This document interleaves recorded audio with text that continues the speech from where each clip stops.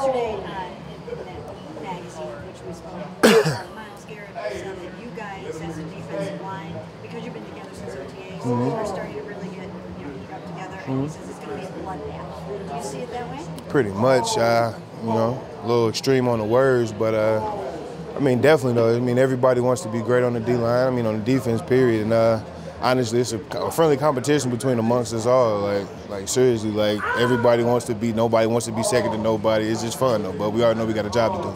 Did Tampa just confirm that for you guys? No, that was preseason. No. Do you get a sense that this is a special group, that you're a lineman you're playing with? We'll find it out when we get out there on Sunday. How do you approach tight ends missing Taylor Lewan? The same way we approach it if he was there. It doesn't matter who you stick out there. We're all going to be fish to us. That's how we look at it. Simple. Even if you pay them $80 million of practice squad money, it doesn't matter. Are you any more excited, Sheldon, about the start of this season than your seasons past? Yeah.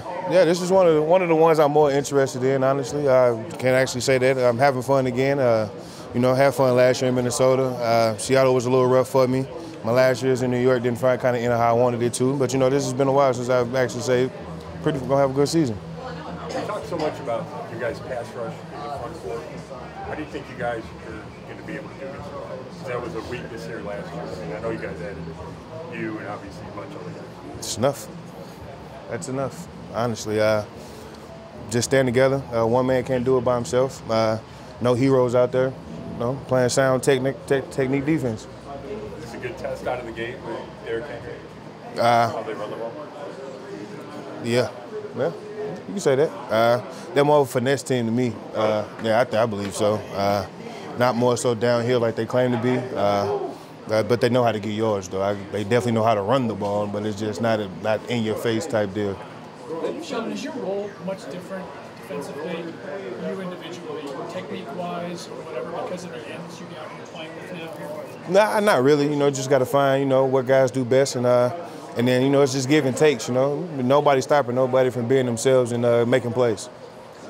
Tennessee has a brand new left tackle filling in. When you see that with an upcoming opponent, Miles Garrett? No, this is the NFL. Everybody's a professional, and we treat them as such. Would you say that the camaraderie and the friendship that you guys have on that defensive line, I see you guys joking around a lot and hanging out and having a good time, does that translate and carry over into playing well together and succeeding on the field? We like that with everybody. It's not just the D lineman. The whole defense, offense, everybody. It's not a clicked-up team here. Everybody hangs out. When you get O lineman hanging out with D lineman, you're doing something right with your team.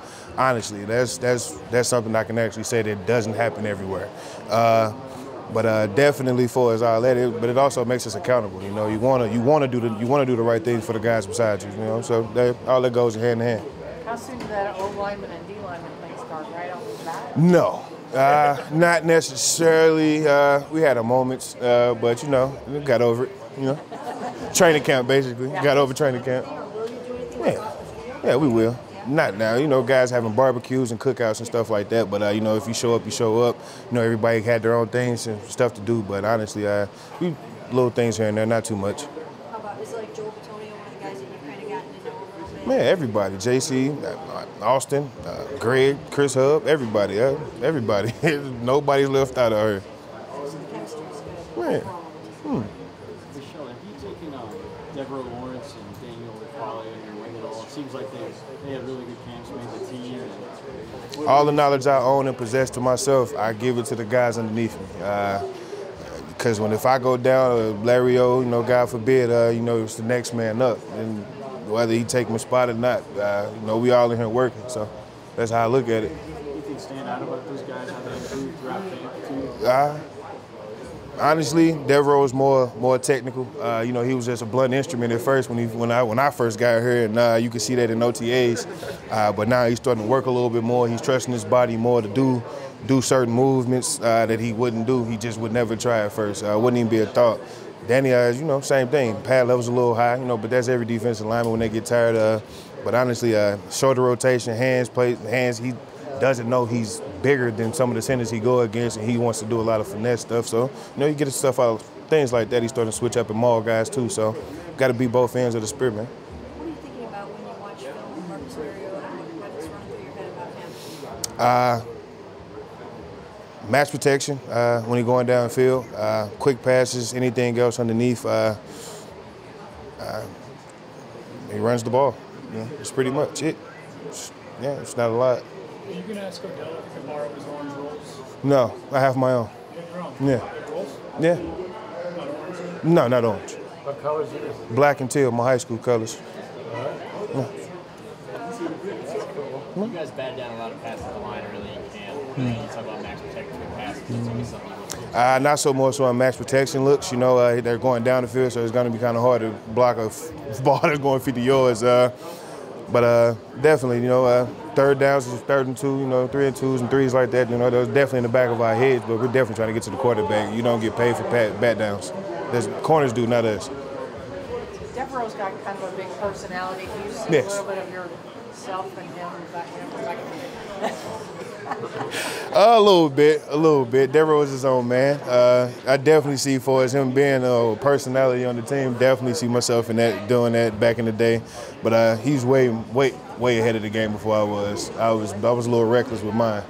Well, a lot of reckless. What do you think helped build that chemistry you talked about? Just everybody being themselves, nobody trying to fit in. You know, everybody coming out OTA, showing who they was then, and then coaches developing a scheme around us. Like, that's one thing you can actually see. Like, we adapted to Coach Wilkes' defense, yeah, but he definitely made some key adjustments for guys to be successful in too. Do you think that that's a little unique, considering all the stars, if you will, the big personalities and whatnot? It's hard for me to say it's unique because honestly, I was like that with Rex Ryan, and he had a lot of personality on his team too. He was a personality himself.